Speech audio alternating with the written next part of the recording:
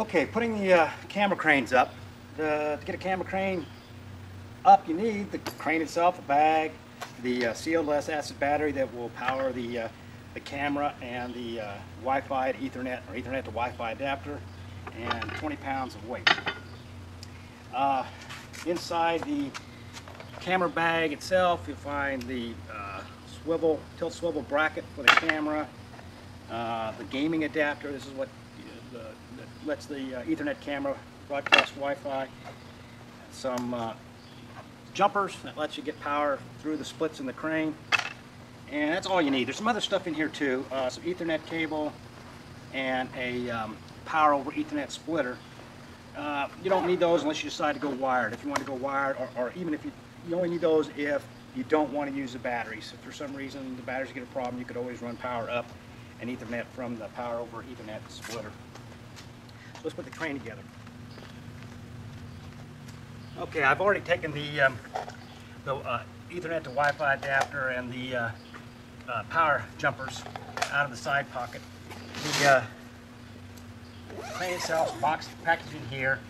There's really not enough of this cloth here that separates them, keep them getting scratched, and I think there ought to be. But we have the stand and 3 sections.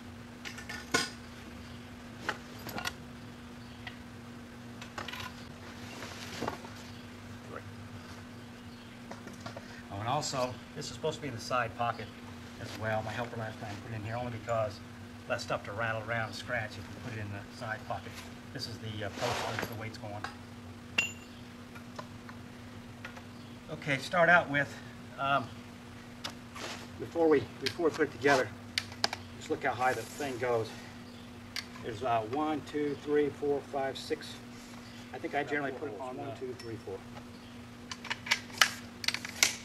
The assembly itself starts with the swivel guy here, like so.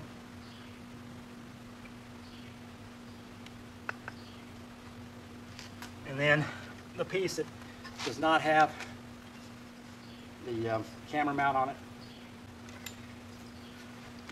Back these screws out, if you look down, there's these little thumb screws that are used to tighten it.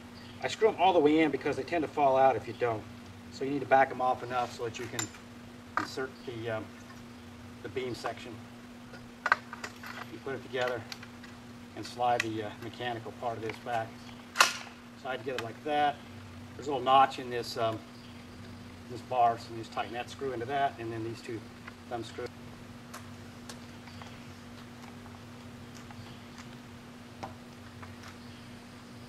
Next we can put the counterweights on.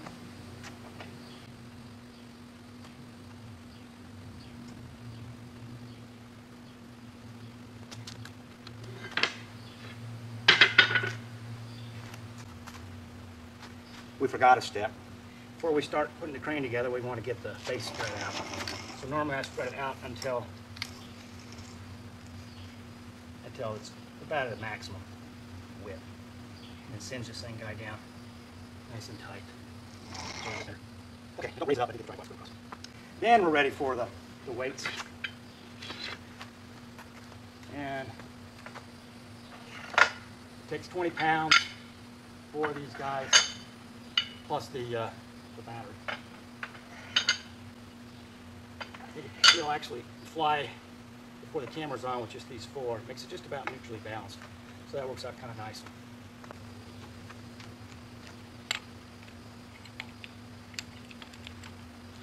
Just put a clamp on and clamp it over the top of that really nice and tight, because if you don't want that camera falling off for sure. So I snug it down pretty darn firm.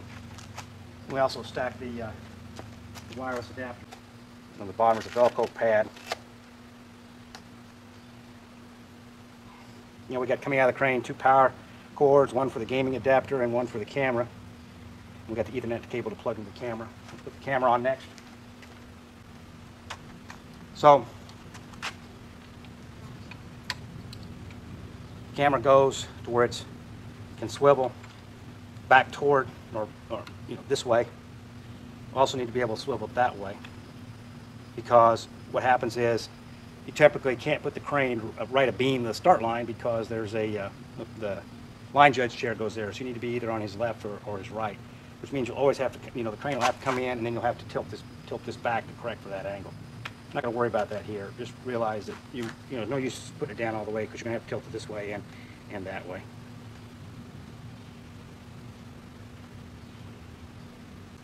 And you don't want to just hook it over once because if it could fall off the end easier. So I always just loop it one extra time, make sort of half a knot. Has a little pocket here.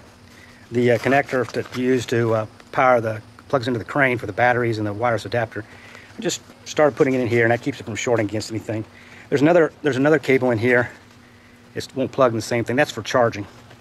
You just plug the battery charger into that. I doubt you'd need to for a single weekend, but it's probably a good idea till we know for sure how much the battery life is. Well, anyway, we'll take out this cable, the cable once or maybe even twice, and let it hang. And then you plug the jack into the end of put the plug into the jack in the crane. You need to put the jumpers in. The jumpers make the connections across the sections of the crane. There's a power cable inside the crane, and these just make the connections across those splits.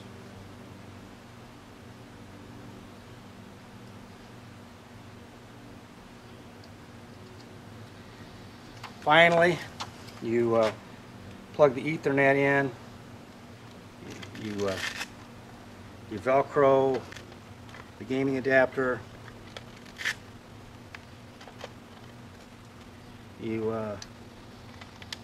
plug the Ethernet cable between them,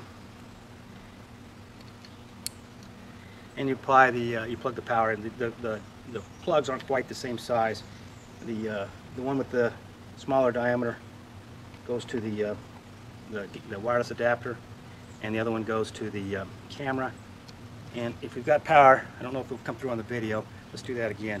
If you got power, you'll see the camera will flash yellow and blue lights, and the gaming adapter should have blue lights on the LED side to indicate it's powered on. I'm sure you won't tell, but maybe you'll pick it up on the camera, but you can see there's some blue lights on the end maybe.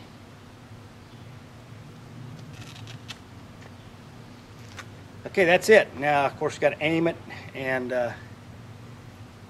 focus it. If it's at the height of the crane, as we've set it up typically, then you can just line the lens to the marks on the camera, and it should be in focus and with the right zoom.